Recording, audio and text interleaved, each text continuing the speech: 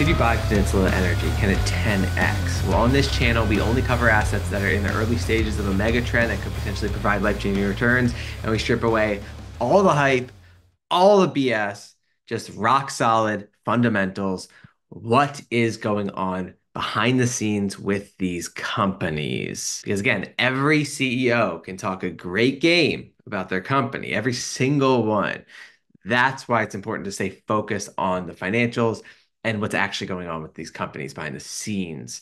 So first up, Peninsula Energy is a uranium exploration company in the United States. They have a flagship project in Wyoming. So really they're a uranium explorer in the best jurisdiction possible because the United States government, again, is pumping billions of dollars into their domestic uranium supply. So all these assets that have uranium and control it should do extremely well. But all that's well and good, right? Many assets can claim that. What about the financials? Well, here is the company's balance sheet. How many assets does it have and how many liabilities does it have? We don't want these assets drowning in debt, right? Well, they have total assets as of December 2023 of $109 million. Now, this number has changed a little bit because this is December 2023, but that's the last time I could find a balance sheet for this company. So $109 million of assets and total liabilities of 23 million. So therefore, they have net assets of 83 million. Very, very, very positive. They're not going bankrupt anytime soon, and they are just swimming in assets. So that is so far a plus. Now, what have they been up to since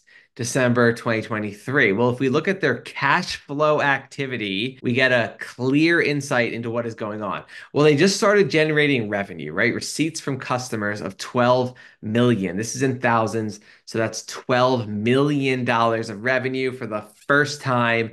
Pretty positive. Now it's very small, right? But the trend is up. They're just starting to generate some revenue. Administration and corporate costs, 5 million, staff costs, 2.6 million. So from operations, so far, they've generated $4.8 million. Again, very positive, still very small, but positive, right? Moving in the right direction. Lance project development costs. This is their main mine. This is how much it's costing to develop this mine. $33 million in half a year. So now all of a sudden, their assets at the beginning of the year don't seem so big, right? $108 million. They're burning through $33 million every half year. But guess what? In the first 6 months of the year, they issued equity securities of $114 million. This is not ideal, right? Now, it can be ideal if you're issuing equities, printing shares, dumping them on the market. You wonder why Peninsula Energy hasn't done much. It's because they're dumping $114 million on the market. Now, that's not necessarily a bad thing. Now, if they were to spend that $114 million on something worth $120 million, then the net gain would be $6 million of equity accrued to the shareholders of Peninsula. So it's not necessarily a bad thing. It's just a little risky owning these assets. You really have to trust that they know what they're doing, right? And they have good assets. So we can dive into that as well. And obviously it cost them 7 million to get their shares. So net cash from financing activities, they were able to have an inflow of $106 million. Again, they're swimming in cash. The share price didn't dip too much. So after all is said and done, they started July with $99.9 million of cash. So very healthy balance sheet. They've already done the dilution. So that's in the past. Current shareholders that look at this asset or current holders of the asset get to understand the true financial nature, right? Very rock solid balance sheet, very low liabilities, $100 million in cash. What do we have to look forward to? Because that's really what matters. If they waste this money, then it's just pure share dilution. But what are they doing with this money? What does the future have in store for Peninsula Energy? Well, the US ban on Russian sourced uranium has unlocked $2.7 billion in funding in support of domestic nuclear energy. So we do have the United States government subsidizing, pumping money into US companies. Again, they're highlighting that because it's very good for domestic producers. Midterm and long-term contract pricing is firming up in 2024 while the spot market has softened. So what they're saying is the spot market that retail traders trade is declining, but utilities are starting to pay more and more and more for scarce uranium. That's obviously going to lift the spot price of uranium. Peninsula Energy is trying to capitalize on that. When you look at Energy, you're really looking at the Lance project in Wyoming. So they have different areas of production, right? In red, we have the Ross production area. They're saying that's an estimated remaining resource of 6.4 million pounds. So at $100 per pound uranium, that's $600 million of revenue just from the Ross production area.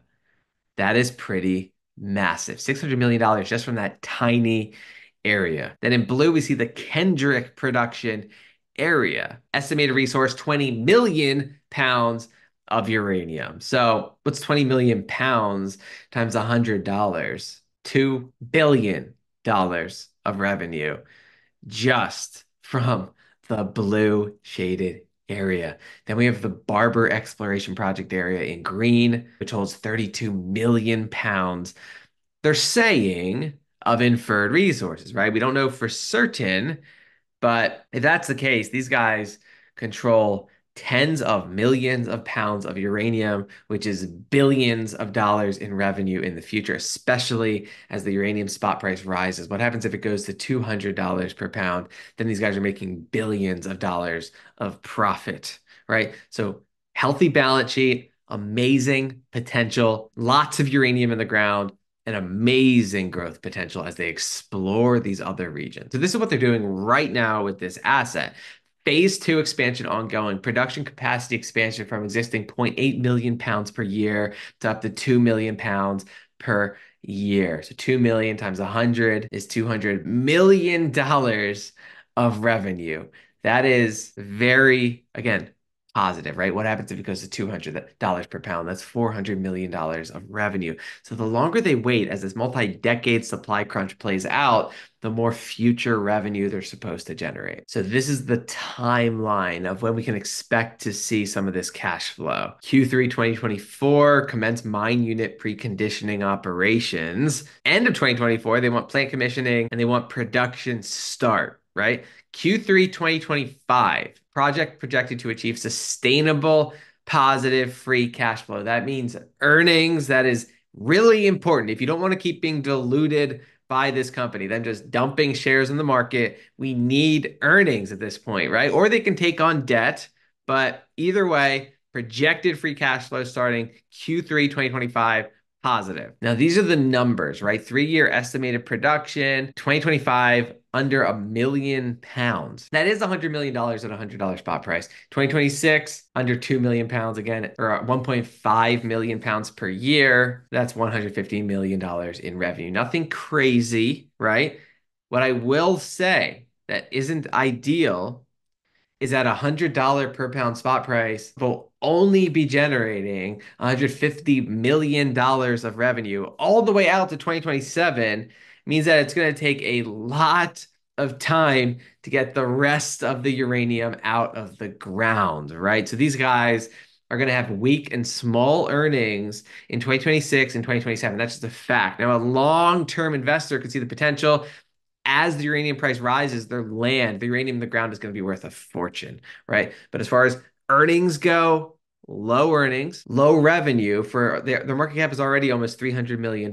So their revenue is, let's say it's $150 million. Their market cap would be twice that of sales, which means that the upside is going to be slightly limited unless we just get a skyrocketing uranium spot price. Peninsula has 6 existing offtake contracts covering about 40% of planned production over the next 10 years. So they've already sold about 40% of their planned production, and they've committed to deliver 6 million pounds. So this is an early stage company just starting to get into production. It's going to take some time to get this thing really significantly cash flowing. But obviously, positive earnings growth is massive. This company will deserve a premium. So growth in price projected for the future. The question is how much? So this comes from Canaccord Genuity, a mining company research firm. This is their summary. Peninsula remains on track for first production from Lance before year-end 2024 and first sales late in the first half of 2025.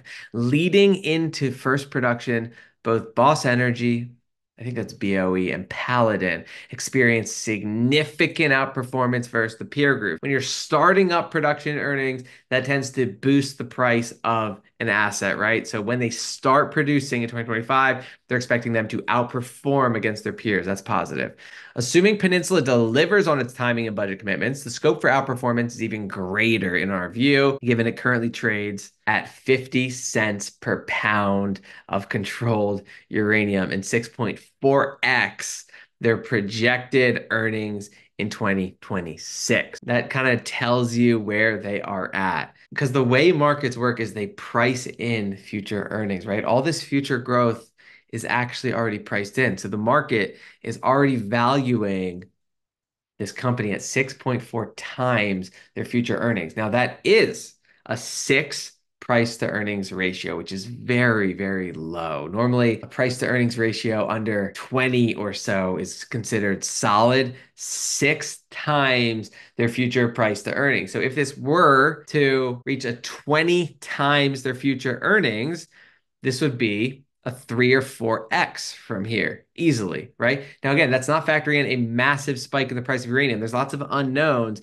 but a 6 price to earnings ratio based on 2026 earnings is not terrible at all. It's not overvalued. So that's why Canaccord Genuity retains the buy rating and a price target of 20 cents to allow for dilution, because they do see the risk of dilution, right? This company loves diluting and pumping shares into the market. Right now, they don't take on debt, maybe because interest rates are too high. Maybe when interest rates become low, they'll be more incentivized to do that. But still, there's growth ahead regardless of dilution. 20-cent price target. Hard to disagree with that. That's pretty conservative, right? That's assuming the spot price of uranium stays flat and doesn't grow or skyrocket. But 20 cent, pretty conservative, not too bad. That means there is deep value in this asset. Now, will they dilute their shareholders again and when, right? Great question. Post its 106 million Australian dollar capital raising. Peninsula is fully funded to September 2025, right? So they're not going to dilute their shareholders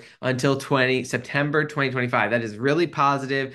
You can breathe a sigh of relief there, right? And they're expected to start generating some profits in 2025. So very positive, right? Current shareholders have nothing to worry about as far as dilution as of right now. And they have enough money to get them to the point where they will start generating cash, potentially at much higher uranium spot prices. Additionally, the company continues to work with its advisors to explore debt options, which could support working capital requirements and balance sheet flexibility, meaning not diluting their shareholders. So this is the current projection based on all available data for this company, right? The current sales growth, right? 2024 estimate, they're still saying no real sales. 2025 estimate, $20 million of sales. 2026 estimate $85 million of sales. And then EBITDA, which is essentially earnings before taxes, depreciation, and amortization, that's cash flow, is $43 million of net cash flow earnings. Currently, the market cap is like 270 million. So that's why they're trading at about 6x their 2026 EBITDA. So that's where we're priced currently.